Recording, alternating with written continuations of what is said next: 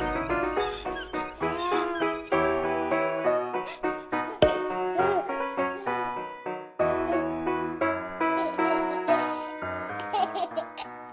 guys, so I am doing Theme Thursday on Friday. I tried to get it in yesterday, but I've got a team meeting coming up this Saturday, tomorrow, and had Lee come over and we were practicing some music yesterday and then went out to get some lunch and one thing led to another and I wasn't able to get to the video. So we're doing it today. And I'm going to change Laurel and get her ready. And then I have a couple more babies for you to see. So let's get started. I'm going to put this sweet little Wilbeth outfit on her. That's white and has butterflies on it and some different colored flowers in blue and yellow. And it's trimmed in pink. It's like a crossover and ties here with a pink bow. It's got these cute little pantaloons underneath it.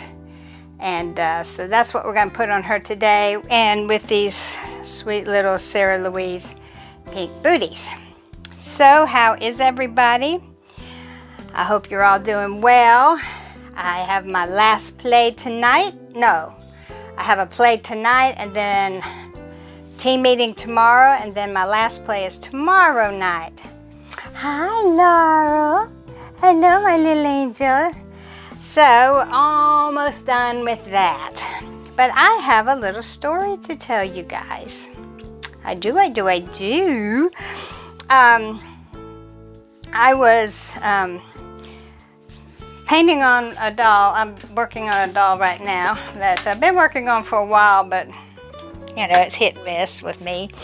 So, anyway, I was painting on her the other day. I think this was Saturday. Yeah, it was Saturday. And my husband was working outside. Well, I hear him open the door and he says, "Holly, come here a minute." And I said, "Okay, let me finish this one thing. I'll be right there." So I went outside and he's standing out there with a little baby bird in his hand. And I said, "Where in the world did you get that?" And he said, "It was in the garage on my laundry rack. And it was just sitting up there." And he said, "I walked over to it and it didn't fly away." And he said, "I picked it up and here it is." So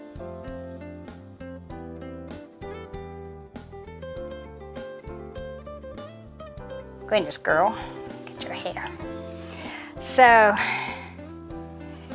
anyway, it was a little baby mockingbird fledgling.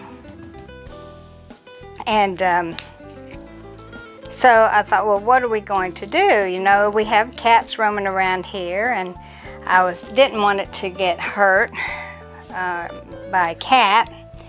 So we looked out in the yard, and there was a mockingbird sitting on the stop sign right at the corner of our yard.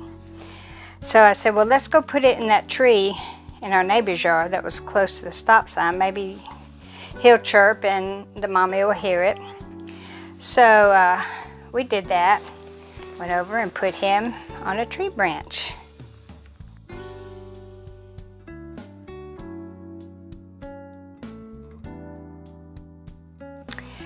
So we left, you know, across the street again and sat there and waited and waited and waited. And lo and behold, the bird that was sitting on the stop sign flew away. Didn't even hang around. And I'm like, okay. It was windy, and I thought, you know, I don't know if he's even able to hang on up there. So I got worried, so I went back and got him. And I told my husband, I said, if he's a fledgling, no telling how long he was in that garage. He's probably hungry because they still eat, you know, fairly often, like about every 30 minutes or so. So I said, let's find him a worm.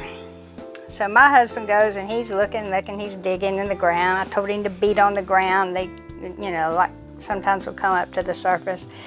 Nothing. He couldn't find any worms. So I decided to take him over to my daughter's house, and because she has tons of worms because she feeds them to her chickens all the time. So we take the little bird in the car, called my daughter. She said, yeah, we'll find him some. And so took a car ride over there, and he was sitting in my hands, and lo and behold, I was, you know, kind of stroking his little head and everything, and he laid his little beak down on my finger and just went to sleep. Cute, cute, cute. So we got there, she had a worm. We tried to feed it to him, but he wasn't interested. He wouldn't open his mouth, nothing. And so, you know, my husband asked Courtney, he says, do you have a syringe? She said, yeah. So she went and got him a syringe, and we put the worm in. I know this sounds gross. We thank the worm for his sacrifice. And we tried to feed the worm to him through a syringe. Well, he still didn't want to take anything. He wouldn't open his mouth. So we decided to put a little water in with it, kind of juice it up a little bit, and kind of make a worm frappuccino. Anyway, we did that, and he got a tiny bit of the warm water in him, but, you know, really still wasn't eating. So, we brought him back home, and I looked up on YouTube. Of course, we love YouTube, don't we, for information. Looked up on YouTube to see how you take care of a little fledgling mockingbird. And they suggested that you get some cat food and put boiling water on it, you know, and let it soften up. Isn't that sweet? You're so sweet, girl. You're so sweet. Like little feeties. And so, of course, I don't have a cat, so I went across the street to our neighbors, and so she gave me some cat food, came back, and I fixed it up like it said, and we got it kind of mushy, and still wasn't interested. At one point, I got some tweezers, and I was able to kind of pry his mouth open, and I did get a piece in there. But he just really wasn't interested. So my husband, we had a small box, and my husband made a little makeshift nest for it in there, and put it in the box, and kind of put the flaps of the box kind of over like that, not closed, but just, you know, kind of like leaning over. And so we thought, well, we'll see, you know, how he does. And a few minutes later, we're sitting in the living room, I happened to look up, and that my dog, of course, Noelle, she would have been such a good mother. She was interested in the baby bird, and we showed it to her, and she sniffed it, and then she gave it a kiss, and then she made it her mission to watch over him. So we were sitting there, and all of a sudden Noelle is just jumping up and down, and we look up, and the baby is sitting on top of the box. The baby bird got out of the box and was sitting on the top of the flap. And we're like, oh, good, you know, well, you know, because I was worried about him being dehydrated or starving and all this. So he said, well, obviously we can't keep him in the box. Well, Georgia, our parrot, has a cage outside in the courtyard that we take her outside and let her sit in that outside. Excuse me. So we decided to take him out and put him in that cage, and hopefully through the night his parents will hear him and come and, you know, check him out, whatever. So we did. We put him in the cage, but again, made his little nest in there, and we put him down in the cage, and I put a little dish of that mushy cat food in there. Yeah. Now she's all ready. She's all ready for her theme Thursday in white. And there's her white rabbit, her little white bunny. She loves that bunny. And she loves her Guess How Much I Love You bunny from her Auntie Suzanne. So, yeah, so we put him out there and left him all night. So I got up the next morning, and my Noelle, my Labrador, started jumping up and down, prancing and jumping, and I thought, man, she really has to go to the bathroom. So I opened the door. She didn't go to the bathroom. She ran straight to that cage. She was so worried about that little bird. And I went over there to check on it. And there were 2 adult mockingbirds sitting on the fence right by the cage. And they were going nuts. And, I mean, they were just squawking and just making all kinds of racket. And I went over to the cage and I looked down the nest and the baby bird wasn't there. I looked all over the bottom of the cage, he wasn't there, and I happened to look up. It's a huge cage, by the way. And there on the top branch sat that little bird. So, of course, the parents had flown off the fence when I walked over, but they flew right up on my roof, which is just right there. And they're still just carrying on like crazy. And I said, well, I'm getting him out. Hang on, hang on. So I took him out of the cage and I put him up on the fence, and he fluttered down on the other side of the fence, and the parents fluttered down, or swooped down with him. So I thought, good, I'm just going to let nature take its course, and I let it go from there. We haven't seen him since. The mockingbirds quit fussing at us, and so I'm hoping that maybe when he fluttered down, he jumped up into the azalea bush that was sitting right there, because it's, he could get up in those little branches, and maybe his parents kept feeding him until he could fly a little better. So anyway, that's the story of our little mockingbird.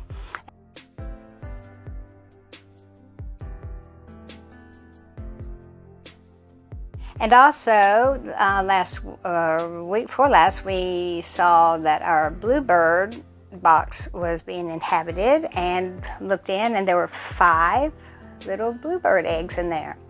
Now, I didn't get a picture of the bluebird eggs, but my daughter and I went out the other day and checked and see how they were doing, and we now have 5 little baby bluebirds in there. So I'll show you that picture.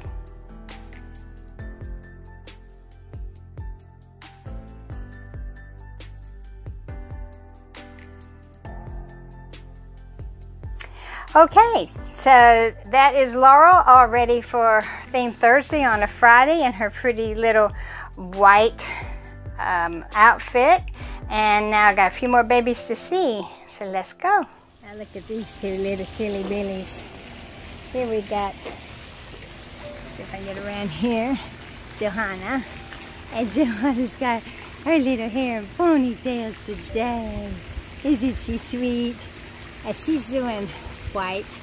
She has on a white shirt with her Oshkosh Bagosh overall dress that has a white skirt that's got butterflies, pink and blue butterflies on pink and blue flowers. And she is having fun riding over here, her little zebra, with her brother Hayden. Hayden's doing white. He still has on his Easter outfit that's got bunny rabbits on it. So he wanted to wear the bunny rabbit hat because it was white. It went with the sweets theme of white. So he's wearing this silly, look at this silly hat. Honey, aren't you hot in that thing? Aren't you hot? And he's out here riding his little train. And these 2 are having a grand time. These 3 are smart and playing in the shade. And we've got Sophie here, and she's doing white. And she wanted to put in her little daisy hair clips for her Auntie Suzanne, or her Mommy Suzanne. And she's laughing, having fun. She has a white unicorn. So she's doing white and unicorns, aren't you, Sophie? Yes, she is. And she is sitting here with her sister, Kennedy. And Kennedy is doing unicorns. And she's got a big, pretty rainbow unicorn right here. And she has unicorns on her dress with rainbows on it. And her dress is white, so I guess she's kind of doing both. Big purple bows in her hair. And then we have little Natalie. And Natalie looks a little put out. Why are you put out, huh? Why are you put out, Natalie? Oh, because she's got a llama corn. What's the matter? It's all right. It's okay? She's wearing a pretty white dress from Easter, and she has a pink llama corn. It's almost a unicorn. I think she's put out because her sisters both have real unicorns, and she has a llama corn. It's all right, Natalie. It still works. Here are a few of my beautiful girls outside on the swing, and they're all doing white. Presley is my one little cheater because she had this dress on for Easter, but it is a beautiful white dress with a little cupcake on it and her little white sandals. And she's chatting here with her sister Caitlin, and Caitlin's put it all in white, and she has this eyelet lace on the bottom of her dress, so she's wearing her eyelet lace little shoes. You can see that there. And a beautiful white bonnet. And then Miss Ellen is also wearing a white bonnet and a beautiful white dress with some little pink flowers on it, a little pink bow. And her darling little white Mary Janes. And then we have Miss Madeline. She's also white, wearing white dress with smocking at the top with pink flowers and a big white bow in her hair. But she's wearing pink shoes to go with the pink in her dress. And those two are watching our little baby, or the mama bluebird feeding her babies. So that is for the toddlers, all doing white. And here is my sweet little Kaylee and Kelly. Kelly is doing white. He just has on a little white onesie with a little white ruffle collar, and has little bits of blue on it, but he's mostly in white, blue and white. And Kaylee is doing unicorns. What'd you do to your hair, baby? There you go. Got her hair all taken up. And she's doing unicorns, and it says, "Believe in magic." And she's got all kinds of unicorns and crowns and hearts, and stars and wands all over her cute little white dress with unicorns. Here's my beautiful little Julia. And Julia's doing all white as well. She's got some pink going on there. Her pretty little white booties and her white dress trimmed with pink, smocking, and then her beautiful little bonnet. It's also got little pink flowers on it. And she's laying on a blanket that would have gone good with last week's theme with the pink and gray. But there is my darling Julia. Next is my precious little Alice. And Alice has on her white dress today as well. It's more like a gown, almost like a christening gown. It's very long. This is a newborn size, so I don't know if it was intended for a pass-around gown or what, but anyway, she's wearing her little white gown with little bitty blue and yellow and pink flowers on her little smocking across the top, and wearing a pretty little pink flower in her hair. And she said, "Hi, Oliver. Hi, Alice."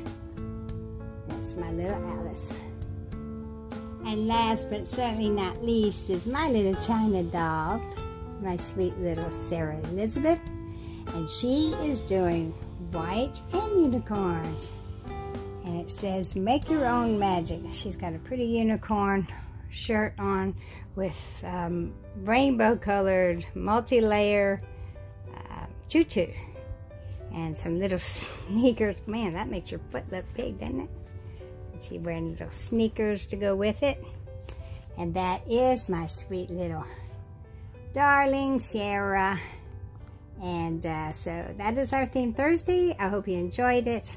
I love you all. Thanks for listening. Chatter on. Talk to you soon. Bye-bye.